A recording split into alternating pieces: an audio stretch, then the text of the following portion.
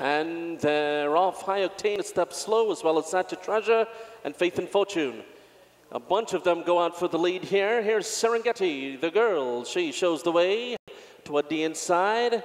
Toward the inside, it's Khartoum. Up in the outside with the red cap, that's Maximus. Hail the Chief is right there, running in fourth now. A close-up fourth of that, followed by the Sportsman. Then comes Faith and Fortune, who makes up some ground. Accompanied there with Rewards in Heaven, followed by High Octane, Stormy Frontier.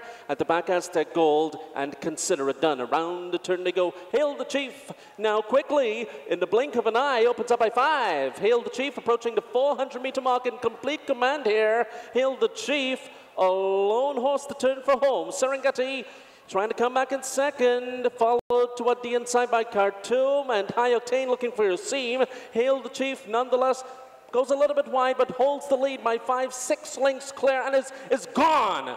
Hail the Chief and Roosevelt Agnew on their way to the winner's circle as High Octane rolls into second, followed by Stormy Frontier and Serengeti and Faith and Fortune. Hail the Chief has won it by many once again. High Octane held second from Stormy Frontier, Serengeti, Faith and Fortune. Next was Maximus in front then of Aztec Gold, Consider It Done, Sportsman, Rewards in Heaven, and Khartoum wound it up last.